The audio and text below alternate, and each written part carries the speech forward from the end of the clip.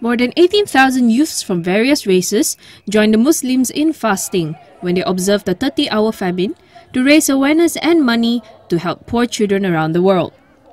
Abstaining from solid food, the youths participated from 150 different locations throughout the country, while nearly 10,000 of them gathered at the Bukit Jalil Stadium for the final 4 hours of the fast, which ended at 4 p.m. Sunday. The United Nations World Food Programme has estimated that 9 million children below the age of 5 die every year due to poverty and hunger.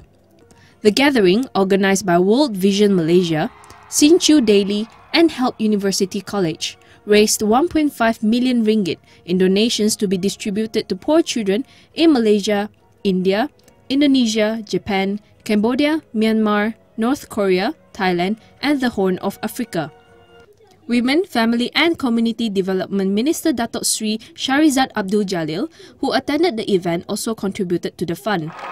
So we are going to contribute $50,000 to Hunger for Health so that all of us can help to improve the lives of the children who are in need of help.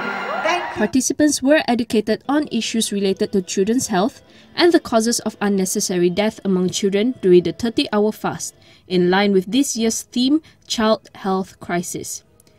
The crowd was also entertained by several local celebrities.